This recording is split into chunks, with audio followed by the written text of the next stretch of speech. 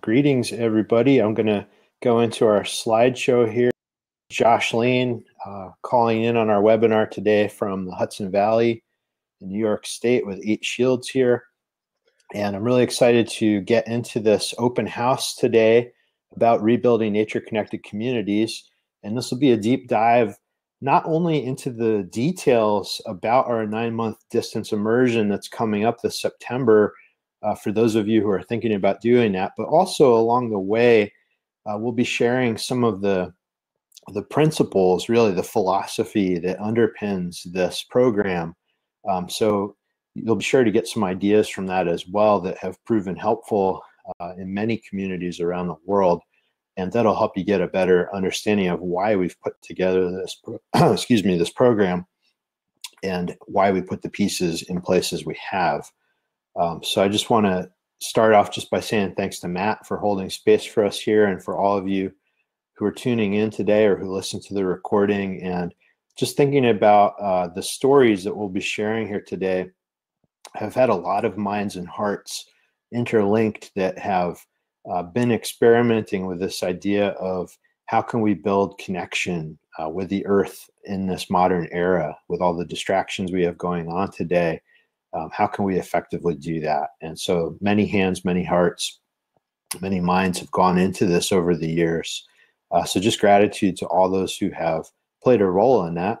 And speaking of that, I wanted to invite John to say hello and see if you have any opening words for us here, because I know that really so much of this work at 8 Shields has been really supported by your dedication and commitment. So thank you for being here today, and welcome. Well, thank you, Josh. Can you hear me okay? Yes, indeed. Yeah, I'm only here by voice at the moment, but yeah, it's great to see people coming from all over the world. I love that. I'm just grateful for everybody's interest and participation, and in the work of bringing people back into balance and connection with themselves and nature and each other. And yeah, I'm really grateful for all the preparation, Josh, that you and Amy and the team at the 8 Shields Institute has put together with us and me and over these years to really create some continually improving systems to train people at all the different levels and layers of community mentoring. So I'm really personally excited about what you're going to be talking about today, Josh, and really looking forward to participating in the program starting this fall with everybody again, as we have for the last several years. And it's just been a wonderful opportunity to build networks of support and connection all over the world, and it just keeps growing. And yeah, there's just a lot of cool stuff going on. And I second your gratitude for Matt, who is such an important member of our team, and he really holds a lot together for us. So thank you, Matt, and thank you, Josh. I'll give it back to you. Awesome. Well, thanks for being here, John, and thanks for all your dedication to this over the years, really helping so many people expand these connections in their communities. So for those who don't know me, my name's Josh Lane. I've been working with 8 Shields really since before it was 8 Shields, all the way back to 2004, and serving as a mentor and really bringing a lot of focus to our Shikari tracking mentorship and bird language, and also transformative mentoring, which underpins both of those processes. But my own journey with this really began back when I was a teenager, back in, I guess, 1999, something like that, 98, 99, going to a wilderness workshop for a week where we were doing things like shelter building, living in a debris hut, making fire by friction, herbal studies, all that kind of stuff. But what really stuck with me from that week was not just the skills, although those were transformative in and of themselves, but there was something I couldn't quite put my finger on that surrounded that week, because there were volunteers coming in, there were people helping out, role modeling these different skills, sharing stories, asking questions, and bringing a certain spirit to the event through their own curiosity and passion. And it all wove together. And there was just a feeling in the air that whole week that really supercharged my experience. It really got me into the moment. It got me curious about that landscape, about the beings that live there. And it really, more than anything, got me asking a lot of questions that I'd never asked before. When I left that week, I was really buzzing, and the impact of that lasted for months and really inspired me to go into a deep dive of naturalist skills right in my own backyard, learning the plants that were growing on the lawn and working on my fire by friction and tracking. And when I thought back to it, I thought, wow, what was that? What made that so powerful, that experience? How was it that so much happened in such a short time? And it wasn't until a bit later that I found out that part of that magic is what we're going to be talking about today. And that's the acorn model. And this is the underpinnings of rebuilding nature connected communities. This is what we're going to get into today. And just wanted to give that little backstory because it's something that's really driven my whole nature journey since then. And if we look at the big picture of humanity on a long-term scale over hundreds of thousands of years, what we see is a picture of this really beautiful interdependence between people and the planet, a cycle of nature and culture that feeds from one to the other, that promotes a sense of harmony and really a sustainable, regenerative type of living. And on the culture side of that, you could see practices such as just subsistence living, actually finding food on the landscape. And because people have been doing that, that automatically gets them attuned to the land. And that starts to feed into the culture. It comes into the songs, the dance, the art, the stories of that culture. And so all those things are reinforcing what's coming in through living closely with the land.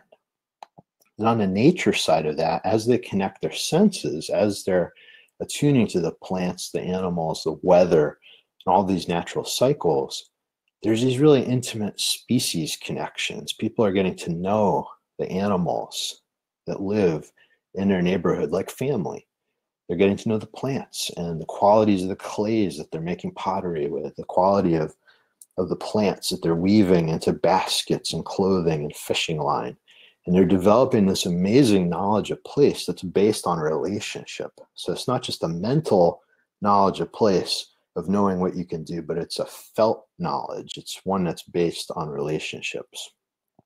And you'll notice in this slide that I also have rites of passage there on this nature side. And you might think, well, why is that? Isn't a rite of passage something that culture does, an initiation of sorts? And yes, that's true. But if you think about all the great rites of passage, so many of them involve sending people into nature to have an experience. So it relies on that space of nature to bring back something to the community. And if we don't create these rites of passage, co-create them with nature, nature will give us rites of passage, whether we like it or not. Sometimes in the fear of, or in the sense of facing fear of cold and wet and dark and many other things. So we see this interdependent cycle that's gone on for most of our existence as a species. And on the cultural side, there's wisdom that develops there through that applied continual connection with place. That place-based culture develops a wisdom for how to live. And nature provides a wisdom of its own that infuses into that culture. You'll notice the two sides of the wheel here. The thing that keeps that going is mentoring. So as the culture develops wisdom, those ways get passed on across the generations. Now, this is where the need for this program comes in today, because in this diagram here, we see that there's a gap where that place of mentoring was, that place that supported the transmission of that cultural wisdom and the wisdom of nature. There's a broken point there. And that's there for a lot of reasons. Displacement, war, trauma, all kinds of things have created this loss of wisdom of culture. And now what's driving our culture, right? Well, we have media, we have so many different distractions today, and we see a lack of that mentoring of knowledge of place. Now, there's good news, though. The good news is that the wisdom of nature is still there. It's waiting for us to tune back in. So this is where we get into this idea of how do we do that? How do we bring nature back into the dialogue of our culture? And so let's talk about culture for a minute. Every moment we're surrounded by culture. Anytime you get a group of people together, there's going to be this dynamic of culture. But just like the picture here with a magnet and all of these paper clips lining up, through the paper clips, if you look at it, you can see there's lines of force, there's lines of tension. And you can only see them because the paper clips are there. If they weren't there, it would be invisible. But that magnet would still be exerting an influence. And culture is like this too. It's impacting us every day, everywhere we go, whether we realize it or not. Now, that impact, those lines of force, are made up of things like attitudes that we hold. It's made up of the beliefs that we hold, consciously or unconsciously. And these translate into actions that reinforce the culture and the things that we focus our senses on. So if we were to deconstruct some of those lines of force of culture, that's what we would be seeing underneath in that invisible array. So the thing is, you might say, well, that's all well and good, it's like, but what can you do about it, right? We're experiencing the effects of culture every day, but how much impact can we have on that? Well, one thing I like to say is that culture isn't just something that happens, although that does happen. You get a group of people together and something will emerge, some kind of culture will emerge, whether it's unintentional or intentional. But the good news is we can also be intentional about it.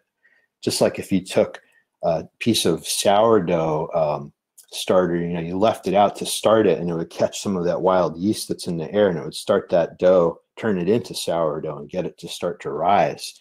We can also jumpstart our own microcultures, you could say, in our different team environments or community learning environments. And we can look at how can we bring forth some more positive qualities in that. So that's a beneficial thing. And this is where we get into this idea of the acorn. And the acorn is that team of people that works behind the scenes at an event to create a really connective, amazing experience for that group.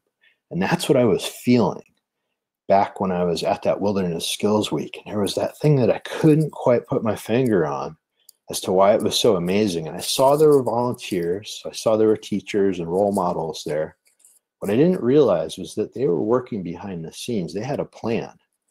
They were creating an intentional plan for how they would support that event. And because they did that and they all brought their best to it, they made this amazing experience to step into.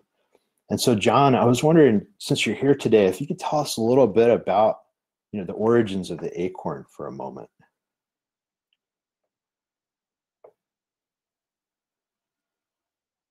His cell phone, which it turns out he can't use the microphone on. Okay, all right. Well, all right. We'll see if we get John back on here at any point. But just for those who are curious about it, I know just from working with John for a number of years that this is a teamwork framework that developed over a number of years as John and Ingwe and other different cultural experts work together to say, how can we really, how can we build up a learning culture in our programs? And maybe we'll hear a little bit more about that. He's back now. All right. Oh, looks like he dropped again. Something happened here. Okay. All right. Well, we'll give that a try later, perhaps. Oh, there he is. There you are. Yeah, the only thing I forgot to do was turn on my microphone. Sorry about that, everybody. I thought when I got the Demio app, I'd be able to speak through my phone, but I was fooled. So yeah, my apologies, Josh, for that little awkward moment. And yeah, the origin of the acorn, Carrie is asking, is it an acronym? It actually is not an acronym. I'm sure we could come up with one, but let's not do that right now. The acorn concept comes from what the tree that generates acorn represents. So it's a symbol. And the symbol is, of course, that an acorn grows an oak tree. And if you're from other parts of the world where oak trees are not, part of the ecology, you may not be familiar with the symbolism of the oak, but the oak tree is a very slow growing tree that produces very high quality food for wildlife. The flowers are amazing for insects, and that of course feeds the insects and the birds that feed on insects. And the acorns themselves are incredible sources of protein, and all of the wildlife that eats anything like nuts just goes crazy for acorns. The trees are very strong, and they live a very long time. The timbers of the oak, you know, the actual wood that comes out of it, is very, very hard and dense and makes great building material. But it also, you know, they build ships from it in the old days. And also the shade of the oak tree is extraordinary. And in a hot summer's day, to get under a big spreading oak tree and sit under the shade. So the oak represents, you know, nourishing the community.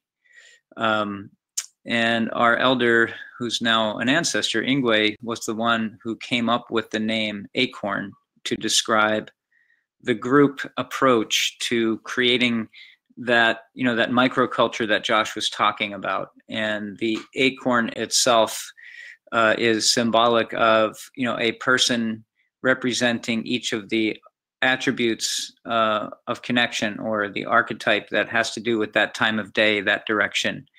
And it's an extraordinary little magical model. You know, Ingwe helped conceive of it, and we worked with it from 1983 until 1995 together in New Jersey. And it just kept getting better and better and more refined as more and more people got in there and played with it, you know, because it really is like play. You know, we don't have a manual that says this is how you have to be on the acorn. We say, you know, this is the general intention or feeling that you're holding in this direction. You know, you represent the east, so that's where the sun rises. So welcome people, you know, think of it as the beginning of the day, and this is the beginning of their day with us. So welcome them like a sunrise, and, you know, do it your way, whatever feels good to you. So it's a wonderful symbol. And the acorn, of course, when it went down to Australia, the Art of Mentoring Australia crew and New Zealand crew, Barilla, hi, I know you're on here now, decided that they didn't want to call it the acorn because the oak is not native to California. So they called themselves the acacia crew.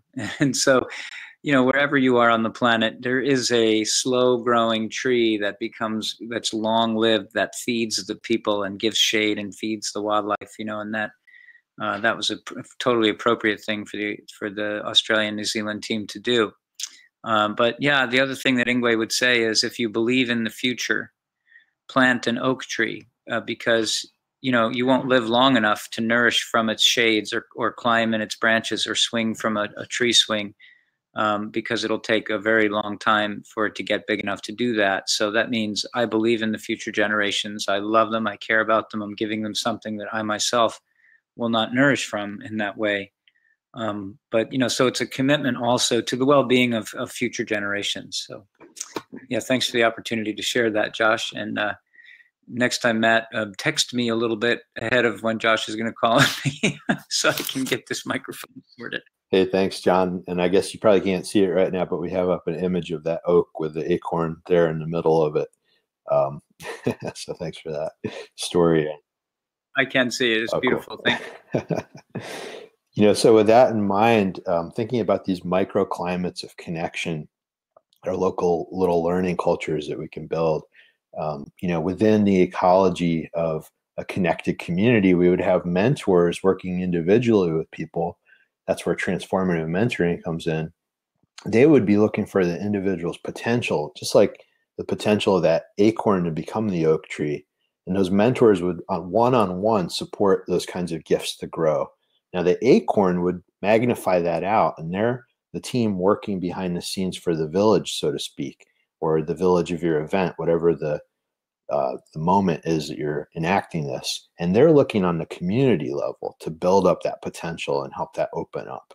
So you have the mentor and then the acorn team working on different levels to support this to happen.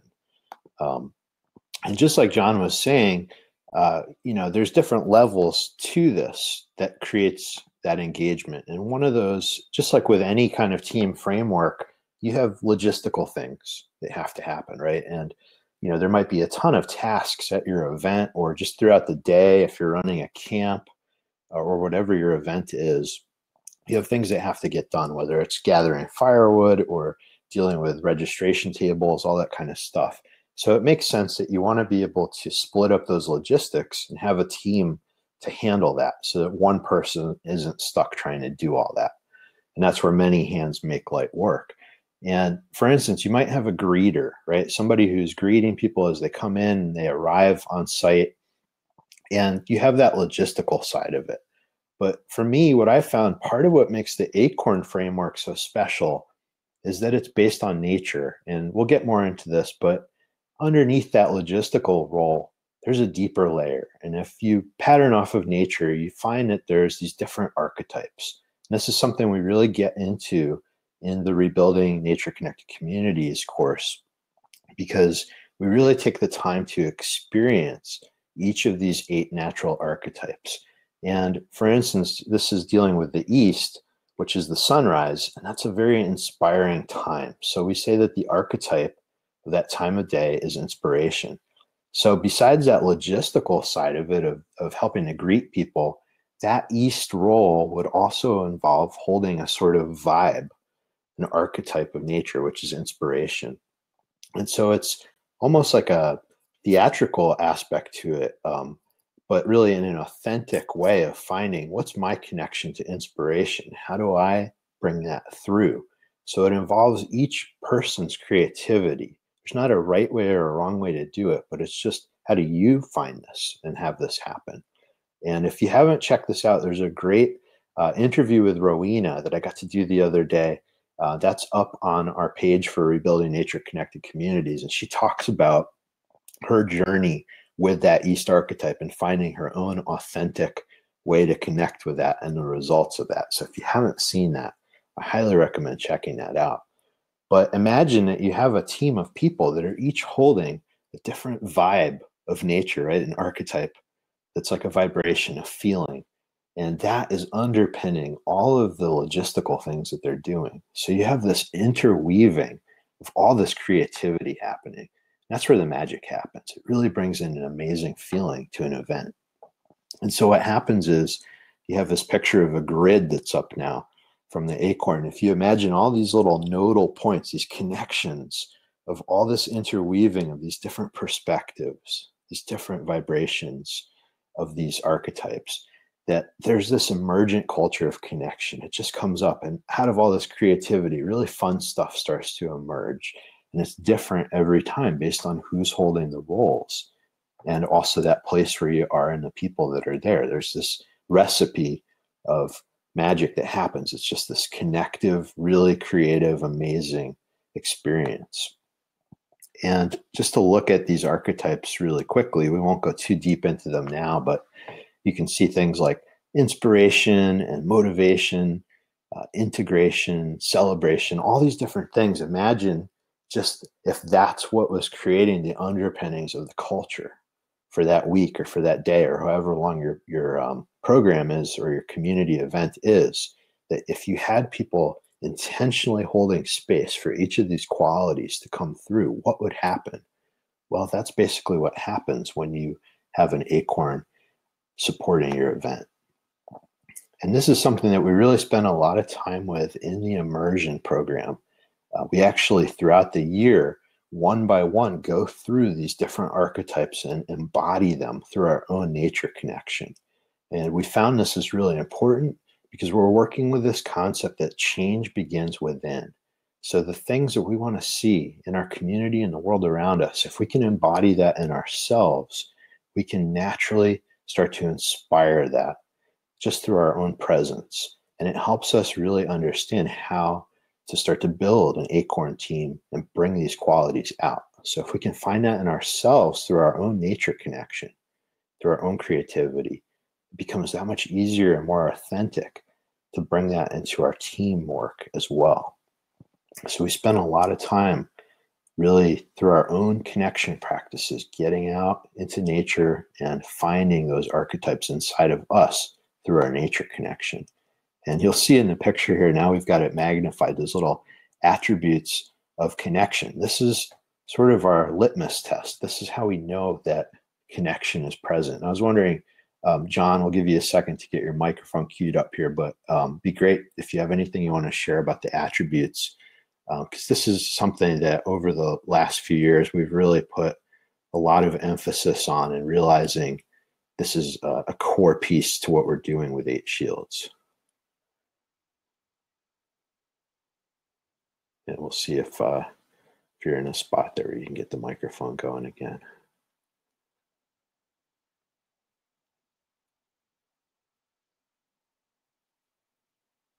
Well, perhaps you'll jump in when you can, but yep. Okay. There you are. So the attributes of connection. You know, I have the pleasure of sitting with Shore Charnot, who's also listening live to this webinar. She's here in SoCal with us for a couple of weeks and supporting us as we're moving. And she was talking to me about a presentation she gave at a library up in the Ontario region, and she made a handout where on one side of the handout were these core routines of nature connection, and on the other side were the attributes of connection. And she basically said, it's simple. If you stick to these core routines, you know, for a year or two in a routine way, then you will have these attributes, you know, and it's pretty much that simple. You know, our friend Kathleen Lockyer is an occupational therapist, and she makes a very important point, maybe the most important sentence of my entire career I heard from Kathleen, and it comes out of occupational therapy and neurobiology, and it essentially says that emotional regulation sits on the foundation of sensory integration. And those are all very big words, but it essentially is saying that we are happy and healthy. You know, we are vital, we are empathetic, we're helpful, we're alive, we have the quiet mind, we have an open, caring heart, we listen well to each other. We have that emotional regulation when our senses are integrated in the way that the neurobiology of our body is essentially set up to do. Like if we meet our nervous system where it's at and use it for what its purpose is for, which is connecting to nature, to other people, to ourselves, if we use it for what it's intended, we exercise it and we awaken it, and it grows into this greater system of interconnection, which allows for energy to flow in the healthy and natural and original way that this human being is set up to optimize through. So, you know what Josh is referencing right now. You know, this is the mission and vision of 8 Shields, to get every person on the planet to these attributes. And then to surround them with a culture that supports those attributes in that individual and then passes it forward 7 generations to come, because, you know, that's a big mission. And we're not, you know, as Josh said, you know, change starts with us, right? When we habilitate our sensory system and reawaken our connection capabilities and our connection potential, we end up with these attributes, because in a sense, these attributes are a direct reflection. They are another way to describe emotional regulation, which is health and happiness.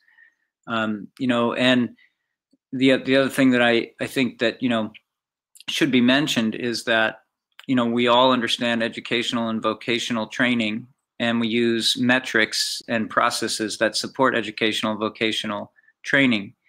But we wouldn't use health and fitness metrics and processes to get an educational outcome. In the same way, the connection system of the human being is different than how the vocational training system works with us, or how health and fitness works with us.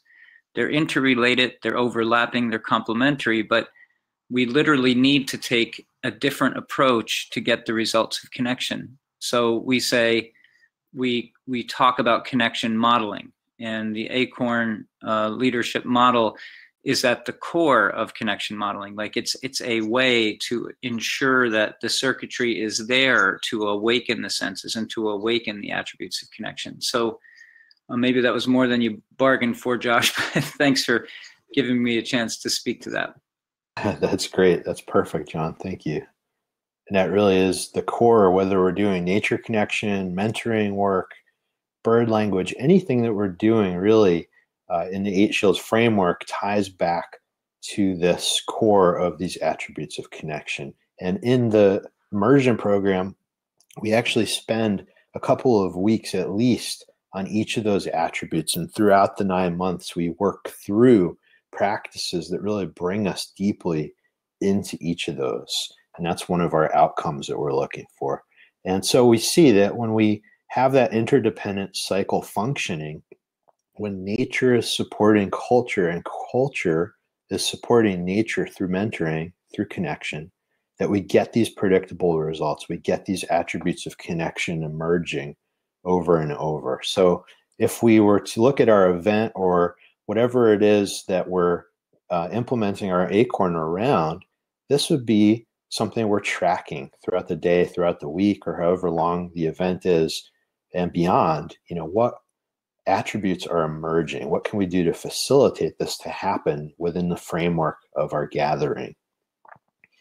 And just to chart the impact of this for a moment, we have some data that was collected by our friend Mark Morey and his organization, weareNatureRising.earth. It's a very cool website that's worth checking out. And they actually spent some time interviewing different alumni of events that have had this acorn model as part of it. And he's identified that there's over, just in North America, I don't think they were able to do any international research on this yet, but at least within North America, there's over 73 nature connection organizations that have been inspired by this model with 500,000 plus alumni. And this group is collectively serving over 50,000 people annually. So just for a moment, feel into that, all these little pulses of microclimates of connective learning environments that are out there connecting with the cycles of the earth through mentoring and through this team approach. It's very cool.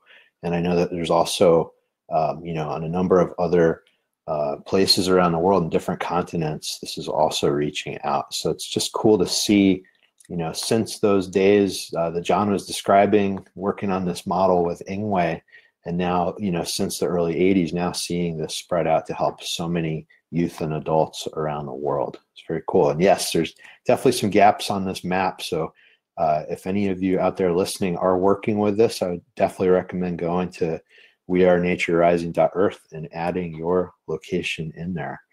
So that's the question. Would you like to bring this to your community as well? There's a lot of potential there on any scale. We've had people come into this training just because they want to do something for themselves to really bring those attributes into their own life. And we've had it go all the way to people who are starting schools, starting actual schools with different grade levels and things like that wanted to bring this in. So there's a lot of room for potential on just about every scale you can imagine. So let's talk, now that we've gone through some of the philosophical underpinnings of this that really are driving what we're doing here. Let's look at the actual program for those of you who are thinking about getting into this, what it entails. And just on that outcomes level, again, really it's initially about deepening your own nature connection journey, connecting with those 8 natural archetypes and with those attributes of connection that we talked about, really waking that up, bringing those fully into your life. And then during that journey, experiencing a mentoring community, being on these phone calls, you get to connect in with the stories from people around the world who are also doing this and all asking questions together, both on the group calls and on our online forum. And it really is about stepping into this new level of connective potential. And we actually dedicate a whole part of the winter block to a process called renewal of creative path. And it really dives into your creative connective journey. So there's that individual level. And then there's also the availability with this to really springboard this in your community as you learn. So as we go through the year, what we do is we start to implement little practices step by step that you can bring into your community on any scale that you feel ready to do. And there's group facilitation tools, processes we use in circles and in different levels of the group work.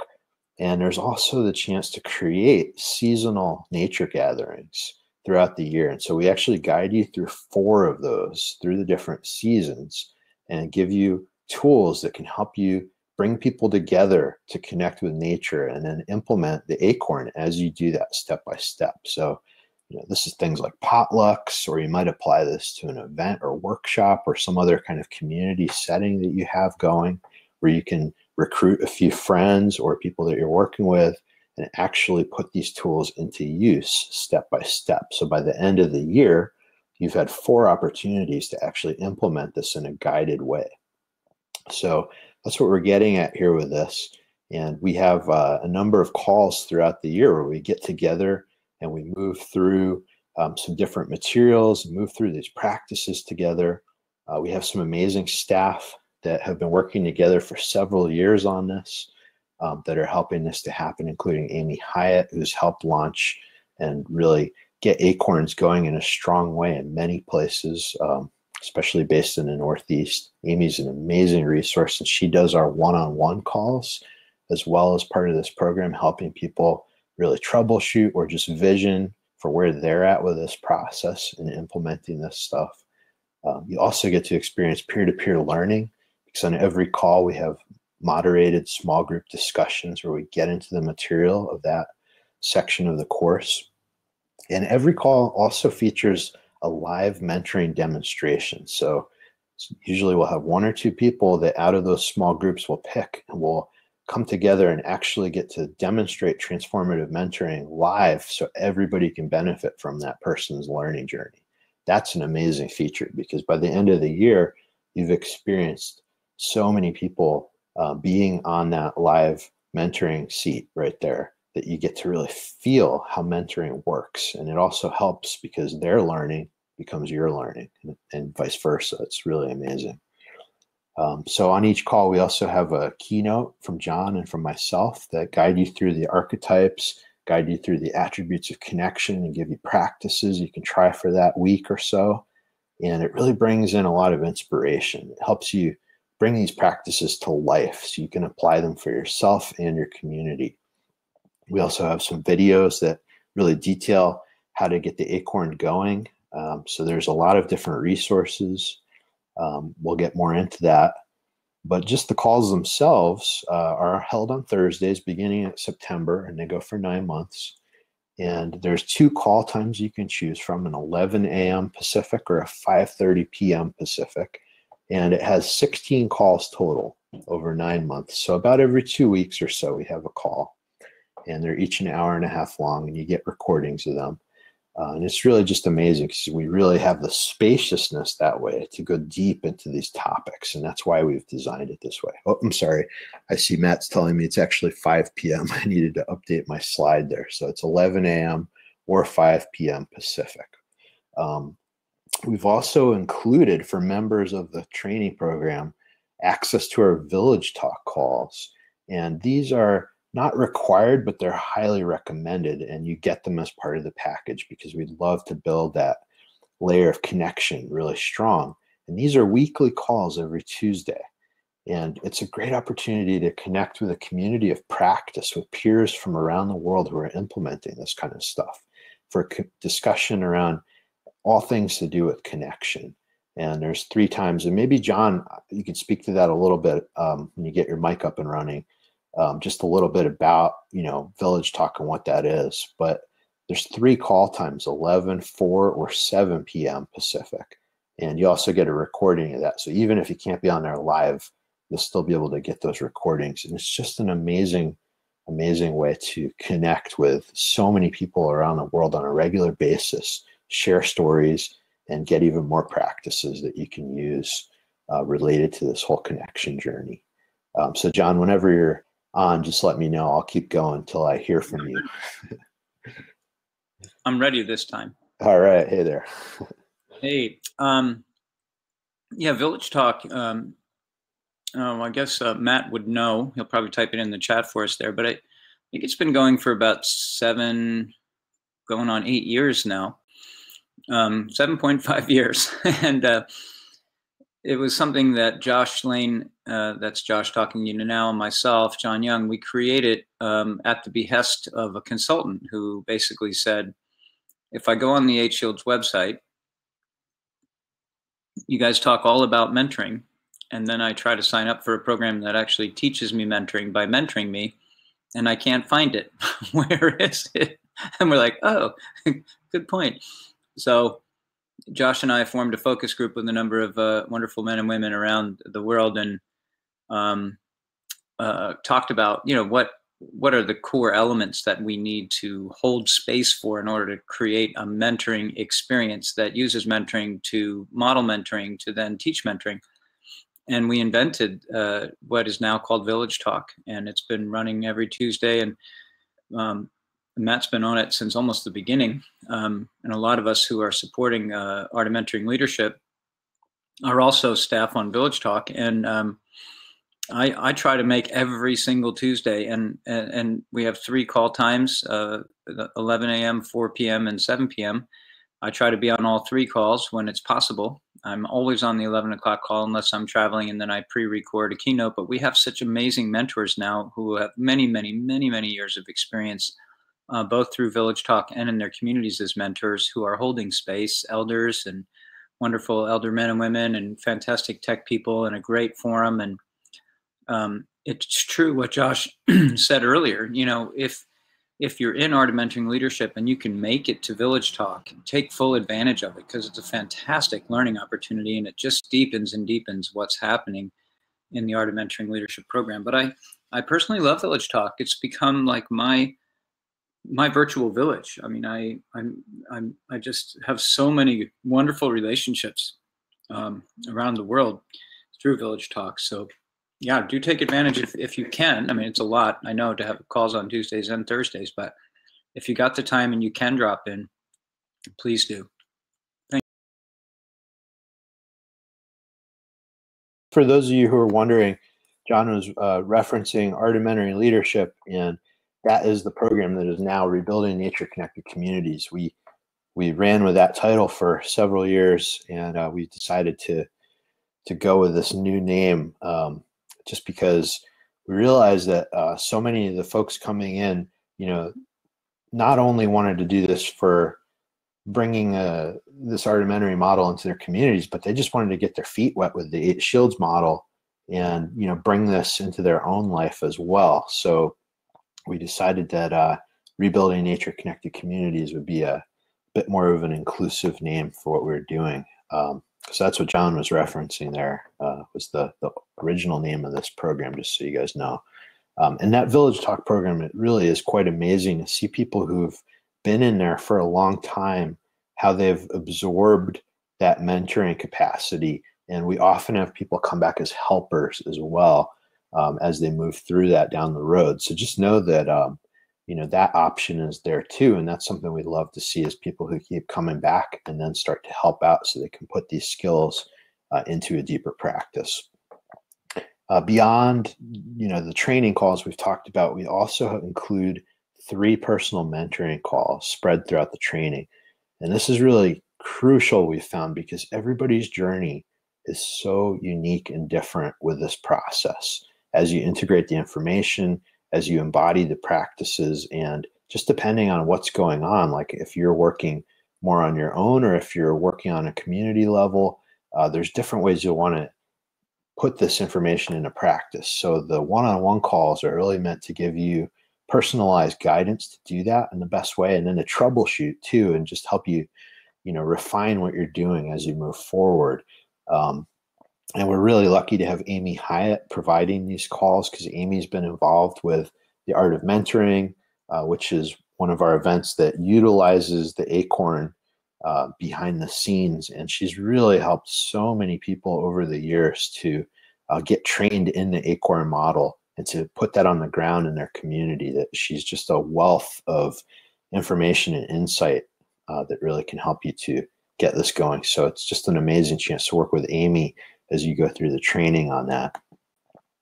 Along the way too, as we get into the winter, as I mentioned before, we work with the renewal of Creative Path. And this is a toolkit that Jon has put together, again, over many years of working, helping people not only kind of reboot their own connective system, but work with the things that come up as that happens, with the blocks that sometimes come up just from our different past experiences, and to really get that connection flowing in our lives. And that's an amazing resource just in itself to work through that. But it really helps jumpstart when you're looking at how to put connection and build those roots into your community, the things that will come up along the way. And this helps you really work through that and then build a vision for where you want to go with it. So just on its own, that's amazing.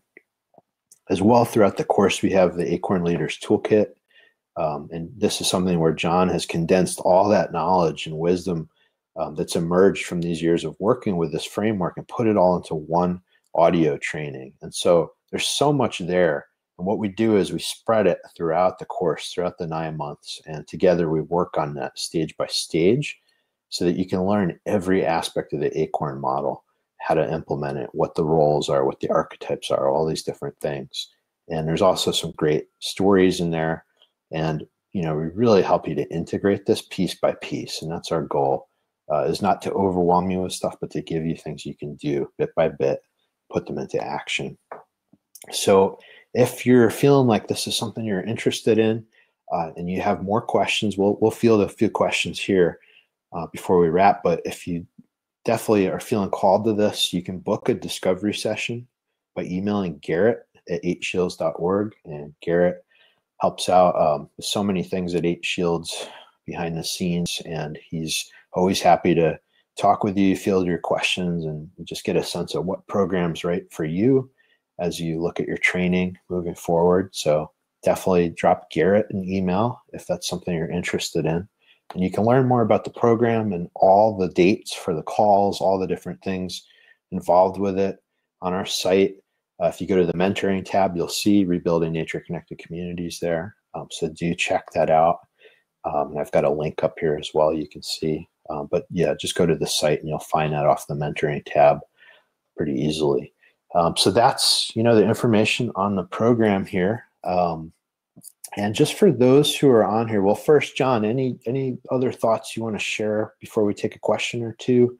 And for those who are on here, just think if you have any questions you'd like to share through the chat about the program. We'd love to try to field a couple of those before the hour is up here as well. Thank you, Josh. Yeah, I'm here to also support in the answering of questions. I did want to also mention that Barilla just offered a nice chat. She's been one of the people who's helped facilitate, the Rebuilding Nature Connected Communities course when we were calling it Art of Mentoring Leadership. And she's an amazing elder and a wonderful presence in Village Talk and likely a lot of the other group calls that are coming up. So it's not only Josh and myself and Amy helping to run this course, but Matt is helping, and people like Barilla and Rowena and Ruth Corey helps with responder stuff on different parts of things for 8 Shields. So there's an amazing community of helpers and mentors. So please, consider this if it feels, oh yeah, Brilla's saying it's fun. Yes, I agree. Yeah, I guess we'll take it over to the questions, and thanks for that wonderful slideshow, Josh. Thanks, Jon. Let's see, Jon, maybe you could field this question. Lily has a question coming in. Is this related or connected with or aligned with NVC or permaculture? Great question. There's overlaps with both NVC and permaculture. The art of mentoring and connection modeling is based on a deliberate and careful communication style. To create connection, people need to feel safe, and how we use our words is important, and also what energy we're coming from when we speak. So there's a big overlap with NVC techniques, and over the years we've had a lot of NVC practitioners working with 8 Shields and vice versa, and we find a lot of complementary stuff going on there, and we feel in alignment and in strong collaboration with NVC. As far as permaculture is concerned, the 8 Shields map integrates permaculture principles, and that wasn't too hard to do. When we started the very first project in 1983, we also started an organic farm and a natural foods restaurant that incorporated permaculture. So we were aware that the permaculture principles were very much in alignment with the wisdom principles. And I came to find out later by becoming a member of the permaculture teaching team at the Regenerative Design Institute that, you know, both permaculture and 8 Shields are sourcing from earth-based wisdom. So there's a big overlap there as well. And we work very cooperatively with the international permaculture movement. And we have a lot of projects that employ both permaculture and the 8 Shields model. And that's especially strong in Europe. And there's a couple of sites in the US where that's catching on. Along with that too, I'm thinking about, you know, Penny Livingston at RDI. What she always used to say was, you know, the first principle of observation in permaculture, and how she would see people go through this nature connection process at their sit spot, you know, just emerging as really powerful observers of the land and having really strong connections just through getting out there and activating all their senses regularly. So just, you know, in a way we do that through this course, getting a lot of sit spot time in at different times of day and night and really watching what happens and feeling it in our bodies on the land. So that definitely goes hand in hand with that permaculture approach. And since we have Ruth Corey on here too, I saw Ruth put in on the chat, and just really want to echo what she's saying, because Ruth is our course responder, and she just really makes a space, such a nice space for folks who are going through our different online trainings as they're sending in their reflections on the different modules through email to Ruth, and Ruth gets back to folks and just really holds that space to catch those stories and reflections. So that's also part of the course as you go through the toolkits, the Renewal of Creative Path and the Acorn Toolkit, that, you know, Ruth will be there catching your stories. And yeah, just grateful that Ruth's, you know, with us in that capacity and bringing all her gifts with that. So know that that's part of it too. And that's really helpful to know somebody's there catching your stories each step of the way on different levels. So thank you, Ruth. And let's see, we had a question from Sarah here. Let's see, is this good for those wanting to develop a nature connection program to share with people, but don't know where to start? Also, would it be too much to do with Kamana 3 and or Shikari 2? Hey, Sarah, glad you're on here with us. Yeah, there's a lot to that question. This will give you a good framework in terms of, you know, different simple things you can start to implement in terms of potluck gatherings or little moments that help you connect with nature in your neighborhood and gathering people around that. And those things can translate pretty much on any level, whether any kind of program you're running, you can bring that model into it. So in that way, it does support it. I'd say, you know, if you're starting a whole nature program, that's a pretty large scope to it, and this would be supportive of that. It could be done alongside Kamana because the sit spot practices can overlap. It just depends on how much time you have. I think for your situation that might work, because I know you. For some folks that might be a little too much to do, but I think you could probably handle that.